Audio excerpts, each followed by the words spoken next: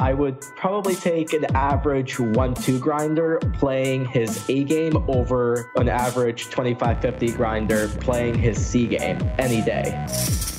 You're listening to the Mindset Advantage podcast. Each week, you'll get to peek inside the greatest minds in the game and discover what makes them successful. Mental toughness separates those that can't handle the stress. If you're going to treat it like an amateur, you're probably going to have amateur results. Now here's your host, Elliot Rowe. Hey, Elliot Rowe here. I'm very excited to announce that for the next few episodes, Stephen Baker will be guest hosting the show. Stephen has experience both as a professional poker player, strategic coach, and now a member of my mindset performance coaching world. I can confidently say that Stephen's one of the world's leading experts in poker mindset and performance, and I'm really excited to hear the conversations he has with some fantastic guests. And with that, here's Stephen. My guest on today's podcast is Alec Torelli. Alec is a high-stakes professional poker player turned digital entrepreneur. Alec also runs the poker training site Conscious Poker. So in today's podcast, Alec will be sharing his insights across all of these disciplines. So stay tuned and let's listen to Alec's insights. Well, Alec, welcome. I've been really looking forward to this podcast. And thank you very much. Great to see you. Thanks for having me. Appreciate it, Stephen, and happy to be here. Been following a long time, so it's cool to finally do this. That's great. Well, look, I want everybody, lots of people will know you, but not everybody will know your story in terms of how you first got into poker and then how you progressed through to becoming a professional. Let's just start from the beginning. How did you get into poker? And then just maybe take us through from that point onto the point where you became a professional player. Great question. So I started in the moneymaker boom. I got invited to a friend's house to play poker and I won my first time, and that really got me hooked on the game. I found something that I thought I could beat friends at, whereas, in sports in high school, I wasn't always competitive. I wasn't very good at sports, but poker felt like something that I had a knack for. It clicked for me, and those early wins really made it very exciting, especially at a young, impressionable age in high school.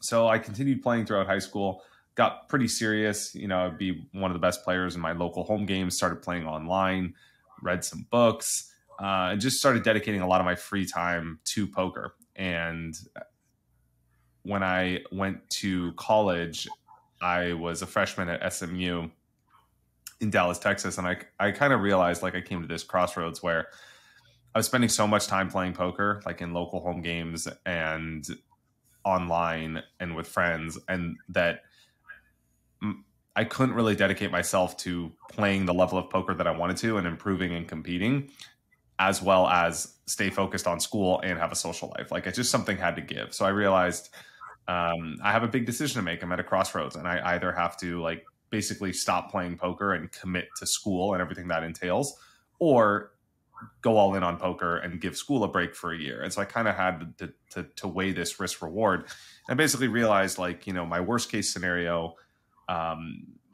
if I give up school, is just that I lose the money I saved and I'm 1 year behind everyone else in this process of going to school and getting a job, etc. And I'm broke just like everyone else. I lose the money I saved up. And so it just kind of put this into perspective that it really wasn't that bad if I gave myself this chance to play poker. And I realized if I don't do this now, it's only going to get harder later. It's going to get harder my second year. It's going to be harder my third year because I'm more, pot committed to school. It's going to be harder when I have a job or when I have a family or whatever. And so I just kind of took that plunge. That was a big pivotal moment for me. It's just having that courage to go all in on what I really wanted to do. And that kind of set the stage of changed my relationship with poker and myself, and how I started treating myself and the game and my reverence for the game, because I was then a professional. I decided, hey, I'm going to do this full time. And that kind of I gave myself the at bat, that kind of put me out there in the arena to give it a shot. And so, I started at 18. That was in 2005. Had some early successes playing online, playing tournaments. Went to Aruba, made the final table there of a WPT. When I was 19, I moved to Australia because I couldn't play in the US. And it was there I won the biggest tournament in online history at the time. It was called the F-Tops. It was over $250,000 and became a very big winner in cash games I was playing the nosebleed cash games on full tilt that year.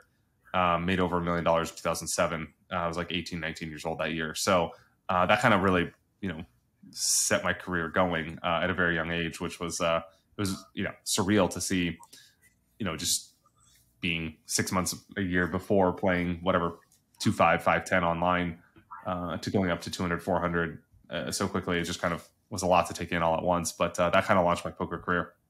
Wow.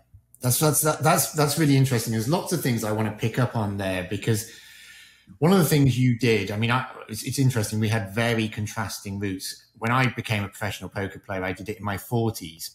So wow, I had the opposite in terms of I did have things to lose, but by that stage, I don't know. I'm going to ask you. You at university, did you get any parental pressure, or pressure from family more broadly about, hey, what are you doing? You're going into professional poker.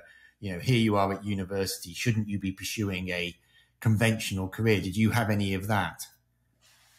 Yeah, definitely. I mean, my family was very supportive. So I got kind of lucky there, just with them understanding and being very supportive and always cheering for me, and supporting me with whatever I do. Might not have been like their first choice at the time, right? They probably would have preferred I stay in school, but especially because poker was so esoteric at the time, and it was like, it was risky and it was unconventional and it was, counterculture, I guess. So, but at the same time, they were very supportive. And I think that actually played like a big role in the sense that I had the support of like the very close nucleus of people around me. But I guess the broader circle of people around me it mostly thought I was crazy, so friends, teachers, college counselor, girl I was seeing at the time, like just everyone around me kind of thought it was crazy.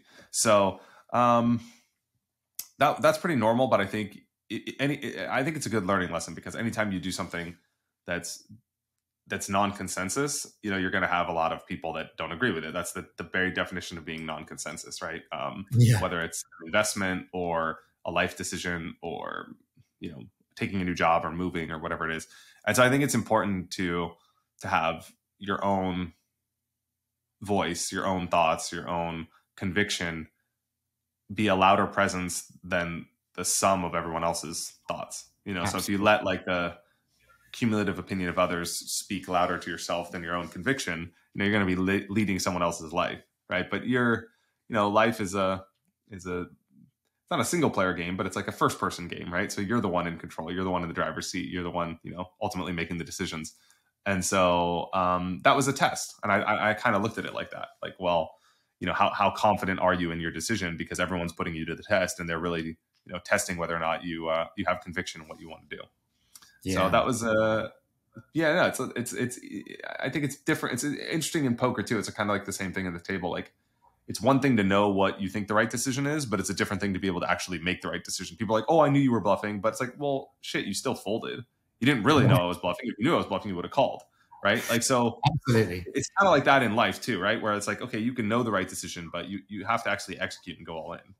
Absolutely. Or otherwise you don't win the hand. You're right. That very statement, I know you're bluffing. If I had $1 for every time somebody said that and then folded, I think I'd be a rich man. But yeah, absolutely. Totally. Let's just talk about your professional career. Obviously, this is the thing. People see the end result quite often and they think, wow, it was just a sort of onward march from the point obviously you did have success early. But it doesn't always follow that people who have success early in professional poker just go onwards and upwards. Were there difficult moments, and what were they? What were the challenging moments, the key points in your career where it could have gone one way or the other, perhaps, but you managed to keep going and maybe go to the next level? Yeah, I mean, there's a lot of that. 20 years is a long ride in poker, so it's like it's in any discipline or profession, it's never straight up and to the right. But obviously in something like poker, it's even less of that, because there's more volatility in poker than, say, being, I don't know, a doctor. Like, yeah, you're going to have setbacks, but it's not like you're going to have, 6 months of setbacks, most likely, right? I mean, I'm not diminishing what it takes to be a doctor or a lawyer. Maybe you fail the bar exam and you have a 6-month setback in legal. But in poker, it's like very real, where you can actually like be in a worse place, 3 months later, very often. Like, it doesn't happen once; it happens like every year, not necessarily every year, but it happens all the time, right? It's a very common thing. So it's less about the setbacks and more about how you respond to the setbacks, right? It's kind of like the famous adage, like, doesn't matter how many times you get knocked down, as long as you don't get knocked out. Sort of like that. Like, as long as you get back up, as long as you keep fighting, doesn't inherently mean you will win, but it means that you at least won't lose. So like, you're drawing dead if you're not going to, get back up. So I had many of those setbacks. I guess the biggest one was, after this, $1 million upswing when I was 2007, like I, went on $1 million downswing. So I lost back most of the money I won. I went from playing 200, 400 no limit to 510, which is a big drop. One pre-flop raise was a buy-in. So just kind of imagine that if you're playing, whatever, even if you're playing 510 right now, you make it $15. Imagine you going to a game where the buy-in's $15, right? Just to put that into perspective, it would be kind of dramatic. It's very hard to play well. It's obviously was a challenge, like, to, egoically, like, just thinking, I was playing the nosebleeds where everyone's sweating my games online. There's like media attention, you're kind of like, all the hands are being reviewed and whatever. And then you go back to playing these like games nobody cares about. You're like, back down at the bottom.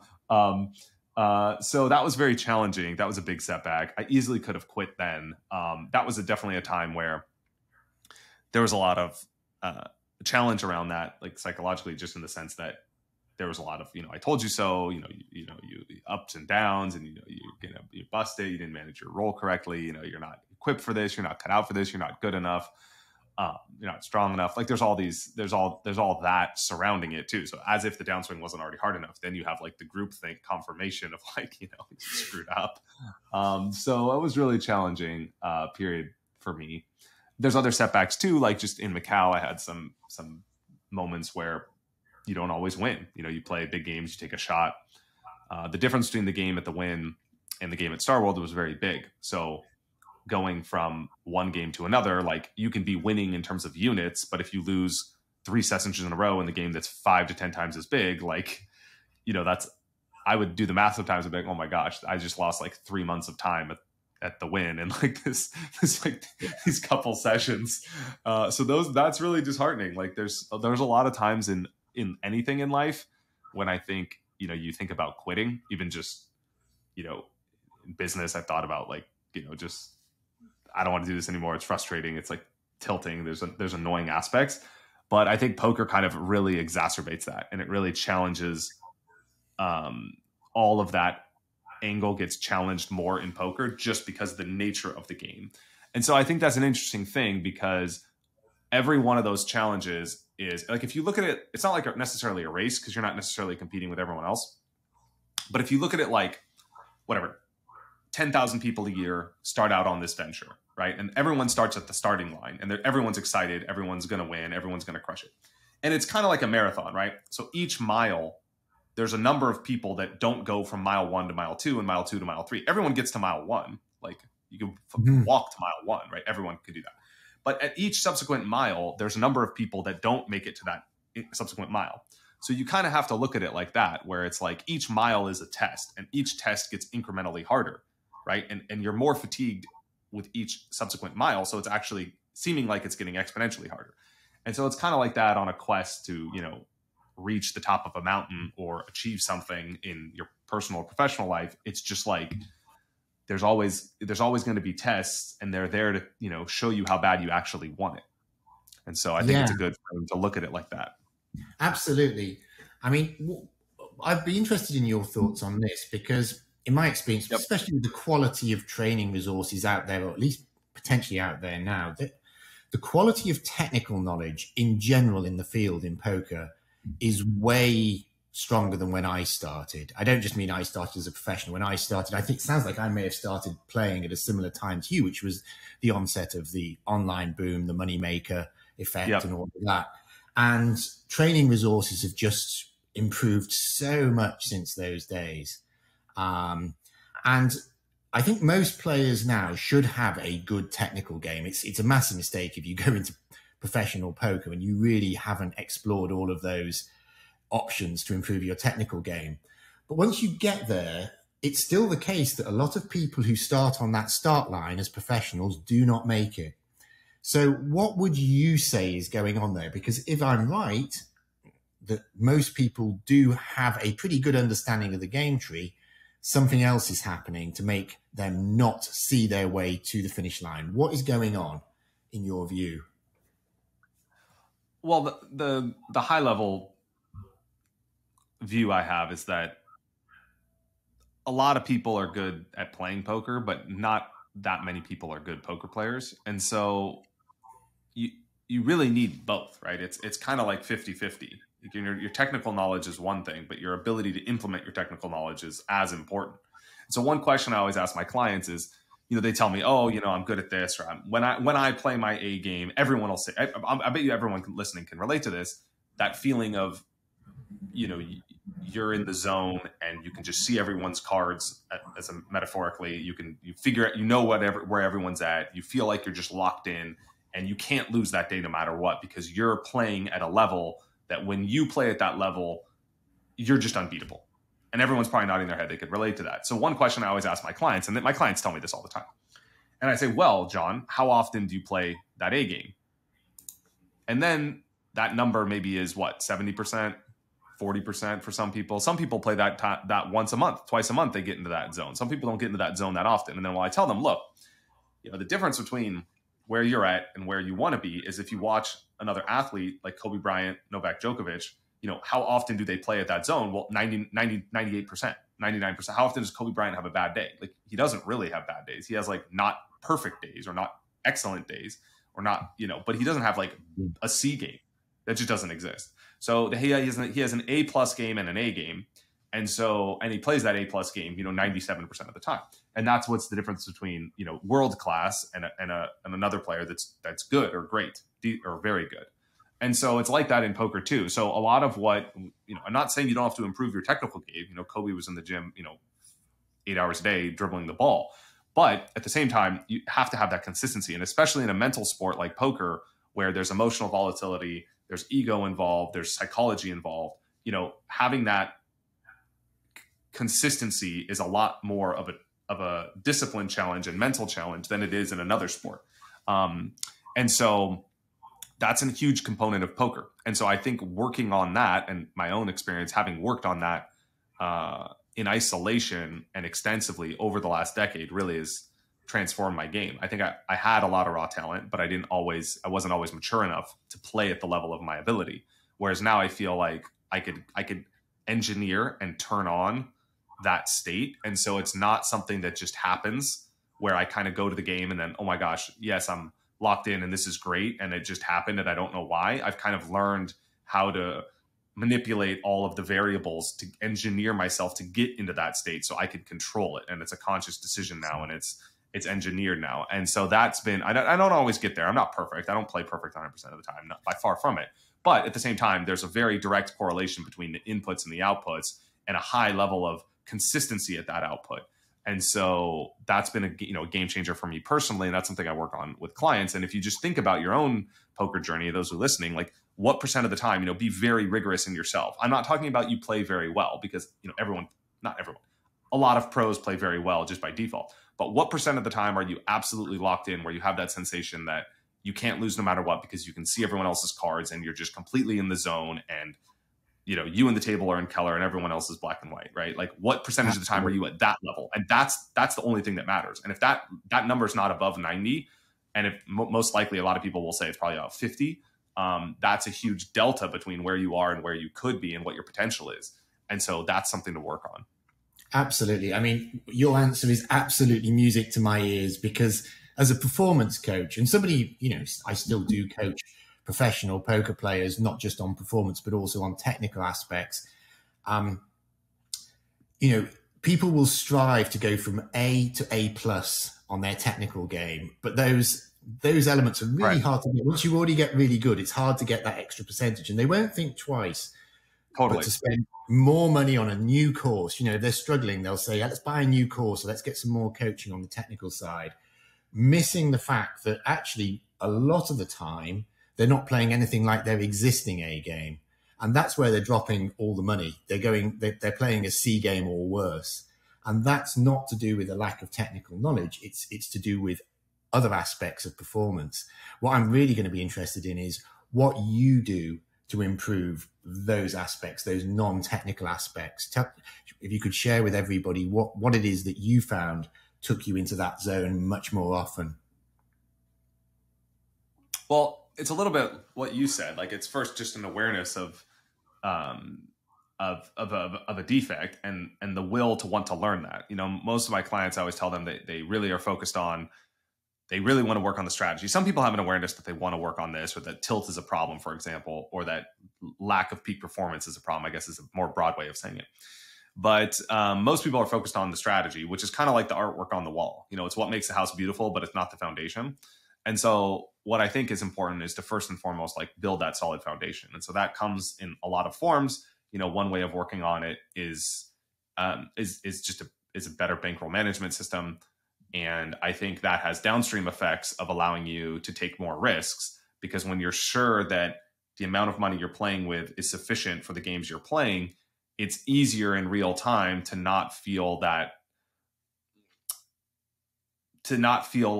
held back by taking certain risks because you're apprehensive about the money. So for example, if you were to move down 2 levels in stakes, let's say you played 5-10 and I told you, let's go play 1-2, you'd be a lot more confident. You'd probably play a lot better. You probably, maybe you wouldn't play well enough because the game is too small. But if you move down like 1 level or a level and a half, where you still care about the money, but you're pretty insignificant at this point, that's when you actually probably play your best. So playing 1 level smaller than what you play is probably the best for most people. And so with that framework in mind, it's easier to make big bluffs on the river. It's easier to be more aggressive. It's easier to make, 3 bets or 4 bets pre-flop or double barrel and do all these things that, you need to do from a technical aspect to win, but that actually are a psychological aspect. But it's because the upstream problem is the bankroll management, right? So it all kind of comes together. And when you think about, real-time decision-making at the table and why that perhaps is not at the level it needs to be, like, there's upstream problems from that. So it's kind of all like all of these things are connected and being aware of like where they all fit into play.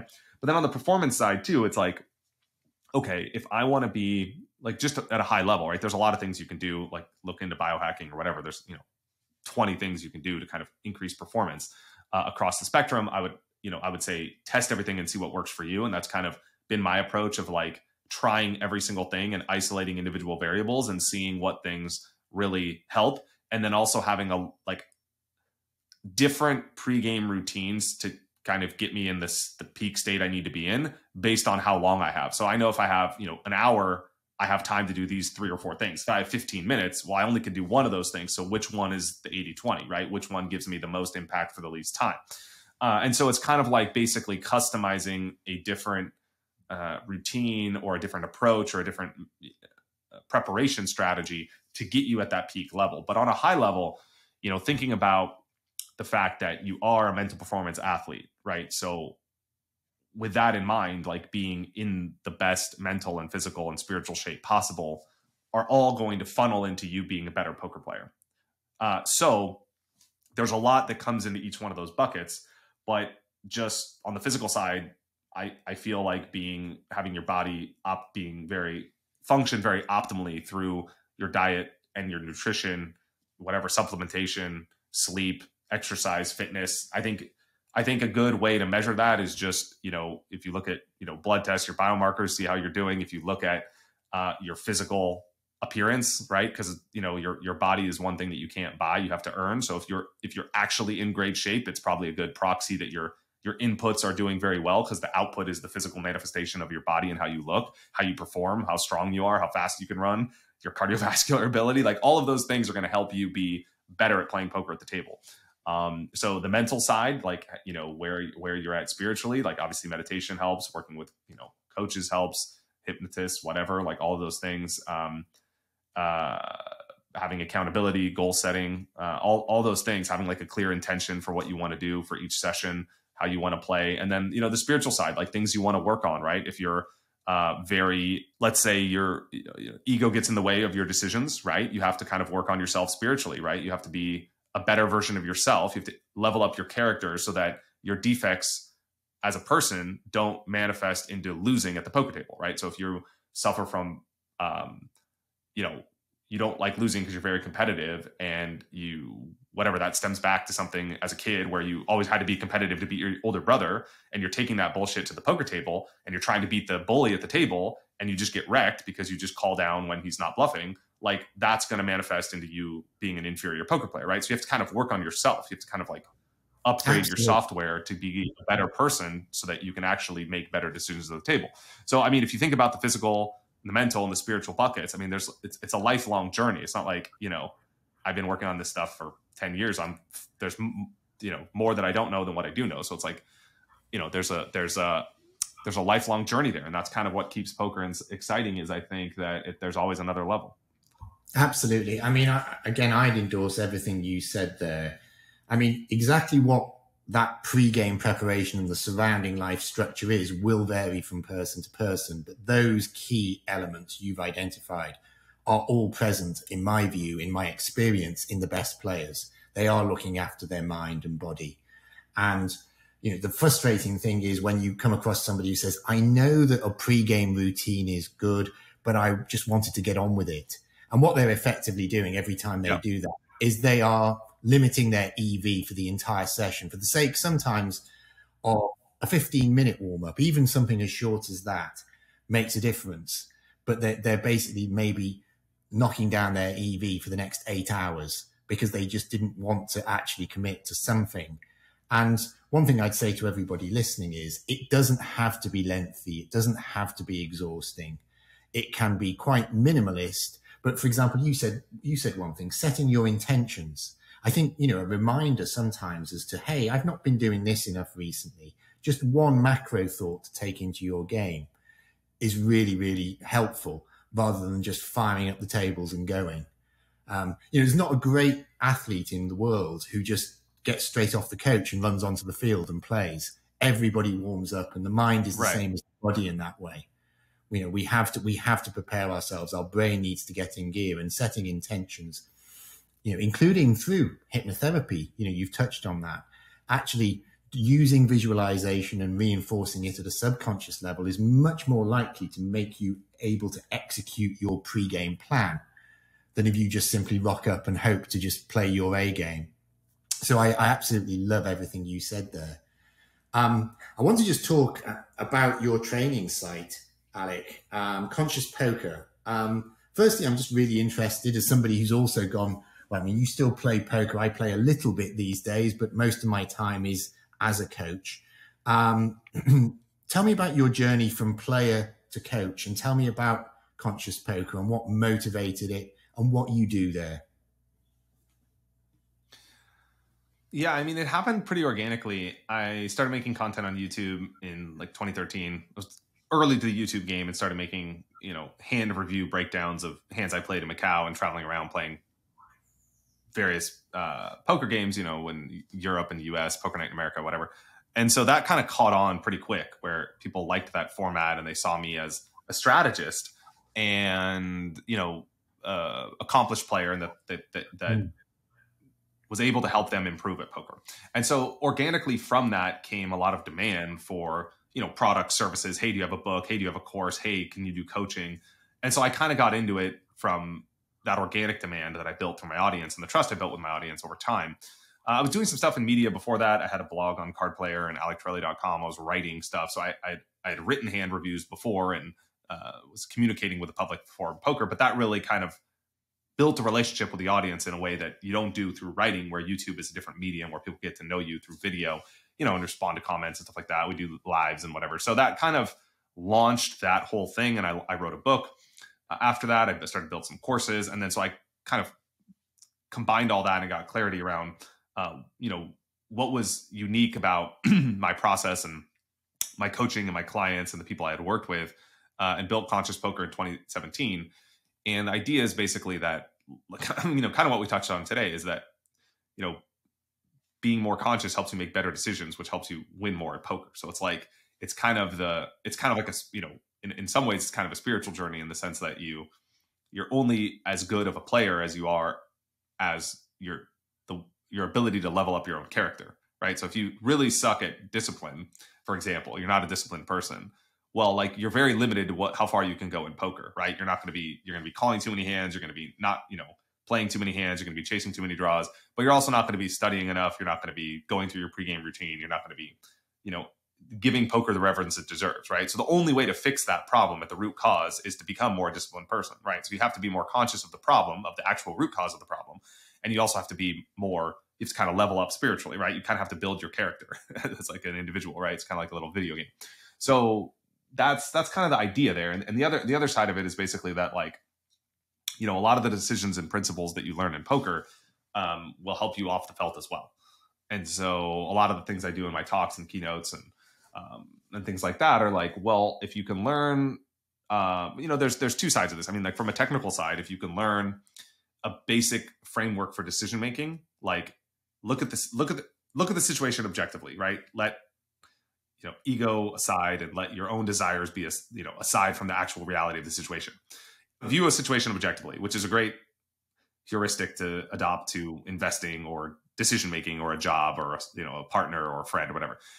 But look at the situation objectively. Pretend like you're not actually the one in first person, but you're reviewing the situation of someone else. And then calculate a basic, risk reward probability of like, hey, this is how much I have to risk. This is the upside. And this is the probability that happens. And here's my expected value. If you could basically flex that muscle through your decision-making framework in poker, 1,000 times a month, 2,000 times a month, depending on how many hands you play. And you build that muscle of thinking through the process of making decisions in that analytical way. It's very helpful when you start to analyze other aspects of your life about what the right decision is. Like, should you buy insurance on a product? Well, what's the value of the product? How much does the insurance cost? And what's the probability that the product breaks versus like how many years it would have to last in order for the insurance to cover the product versus like how much can you afford to take that risk with the cost of the product relative to your net worth or your bankroll. So it's like, if you could basically get to that same framework that you can apply outside of poker, like it's very helpful proxy for decision making.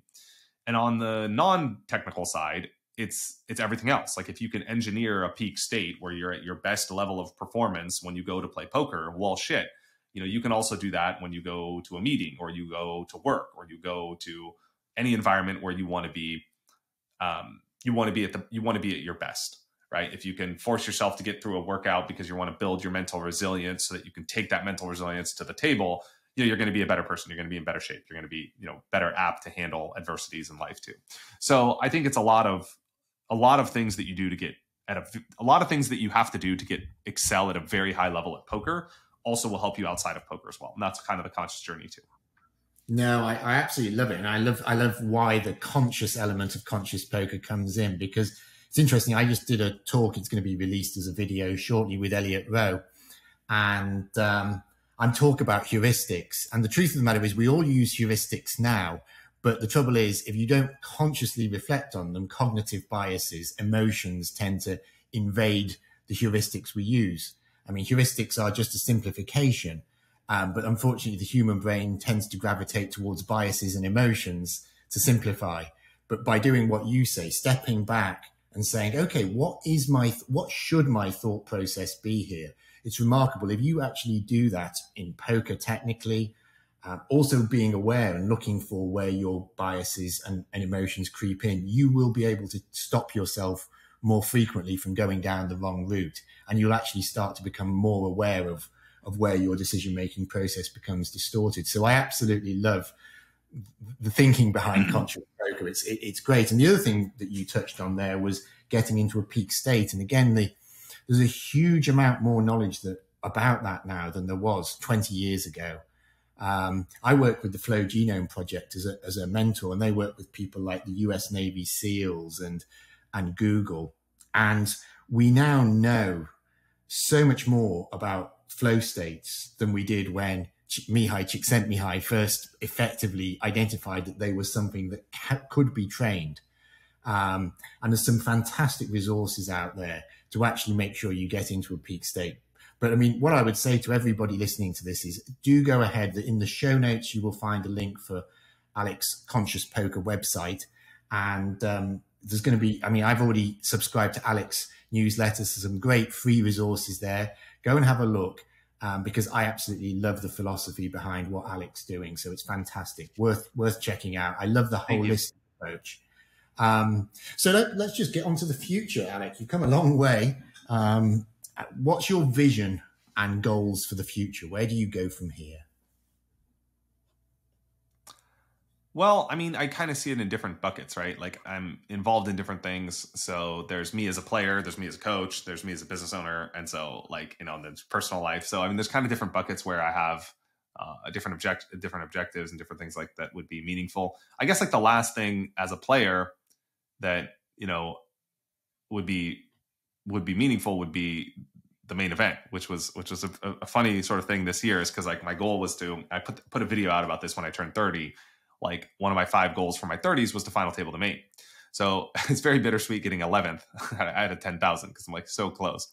But it's kind of one of those things in life where it's like, it's a success, but it's a setback. And so it's like, how bad do you really want it? And I know the preparation and the intensity and the struggle I went through this year to get that far. And it's like, do I want to push myself harder to be a little bit better, to give myself another chance next year? Do I want to be in that state where I believe I can do it?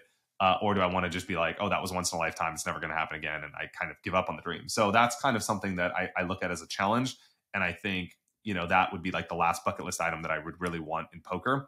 And I've had a great career. I've been fortunate, and I've done as a player what I set out to do. It's not that I've done everything, but just for me personally, like I feel like content as a player. And so that's kind of that was my last bucket list item when I turned 30. And so like it's kind of a funny journey this year for me, getting so close. So 36 now, we'll see.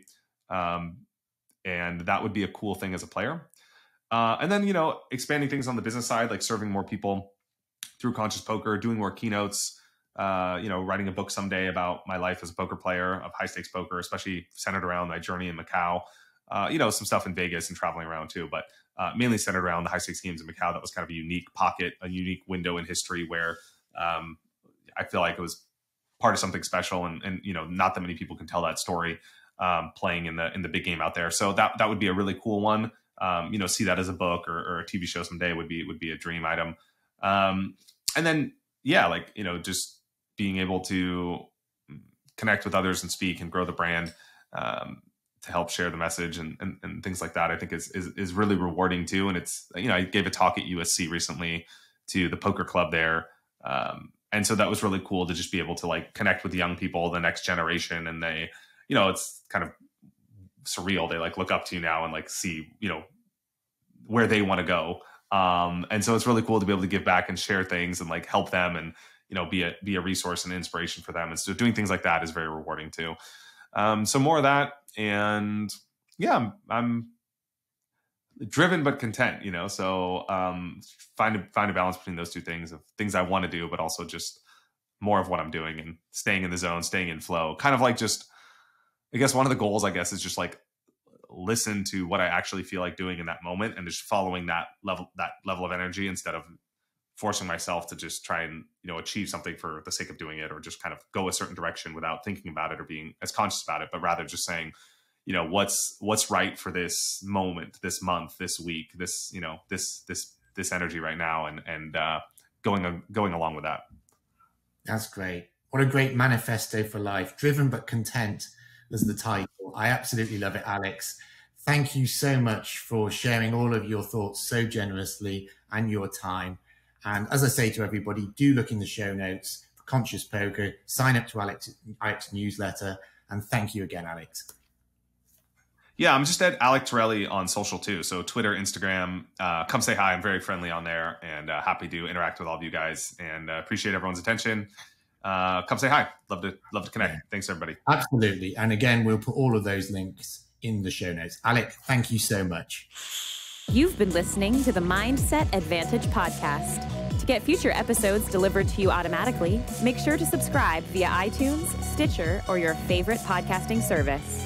To get any resources mentioned in the episode or to listen to past shows, visit pokermindcoach.com/TMA podcast. Thanks for listening.